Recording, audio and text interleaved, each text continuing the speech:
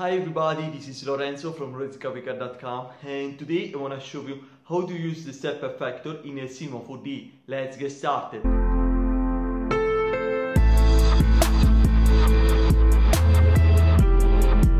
So here we are in a C4D, and first of all let's create a disk.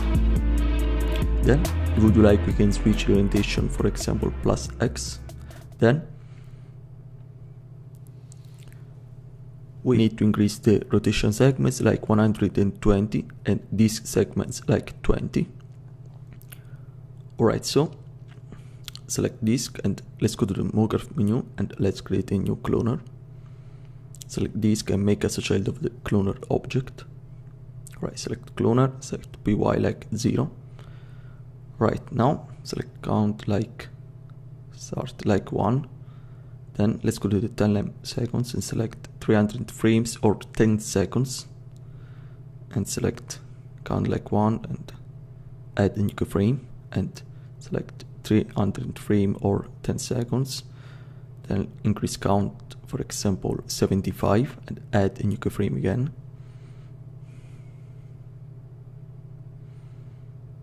Right now select cloner, let's go to Mograph menu again and let's create a new step effector.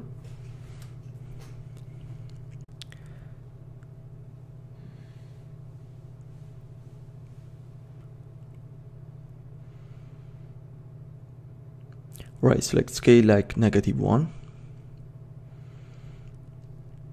Then if you like we can drag the spline object so we can change these sides and check on rotation.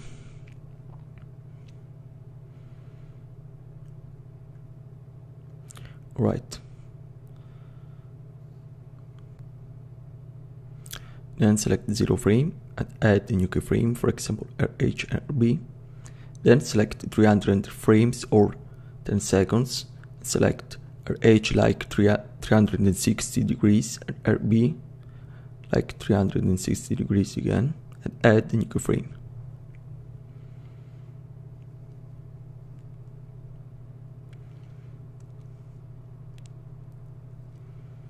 Right, now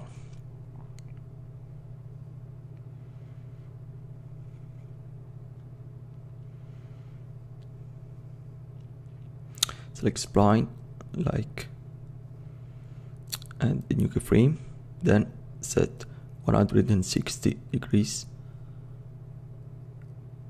increase the spline and add a new keyframe.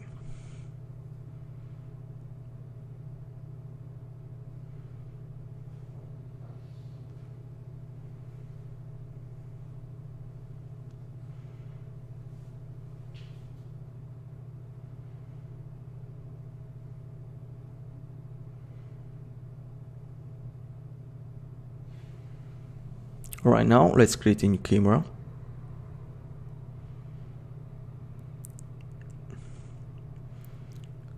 Select coordinates like RP like 0 and RH like 180 degrees.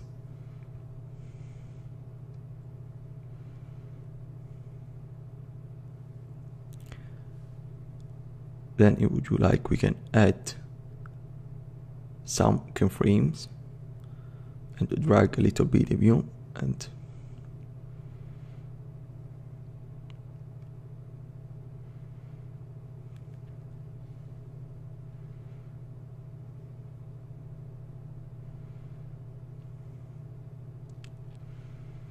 so we can add a new keyframe.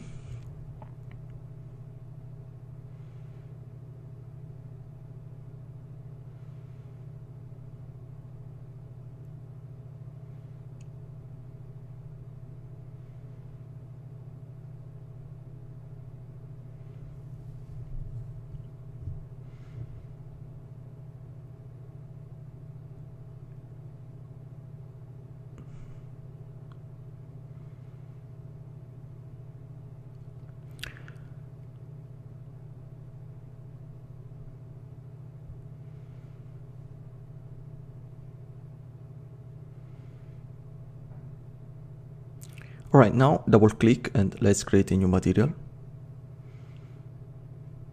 Uncheck color, uncheck reflection and switch on luminance. Then let's go to the texture and select Fresnel. Alright, now select the first color, for example, like yellow, and red. Then you would like, say, like color like blue,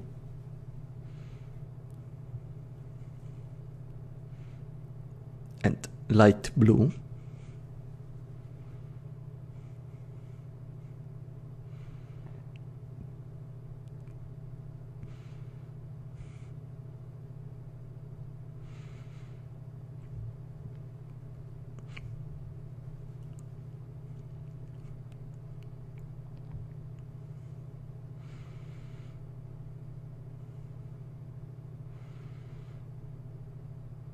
Alright, now double click and let's create a new material again. Then uncheck reflection. Let's go to the color. Let's go to the texture and select gradient. Select type like 2D circular. Select color like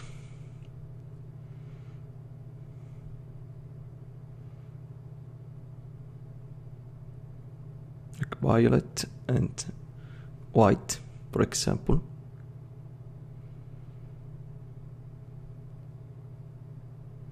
Then let's create a new background and add a new color, a new material. Alright, now let's go to the render settings and select film video and HD TV. Frame range all frames. Then select the path and select format like QuickTime Movie, and select anti-aliasing like best settings. Right now let's go to the Effect tab and add Ambient occlusion. Alright, select accuracy like 100%. Then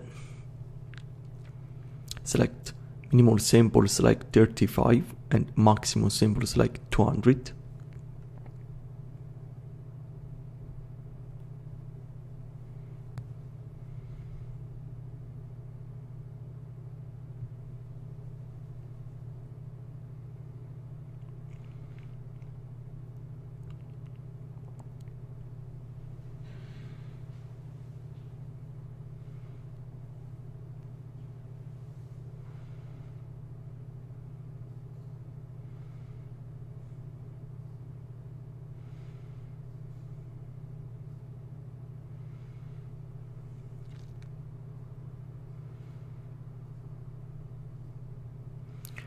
Alright, thanks for watching and please subscribe for more tutorials like this.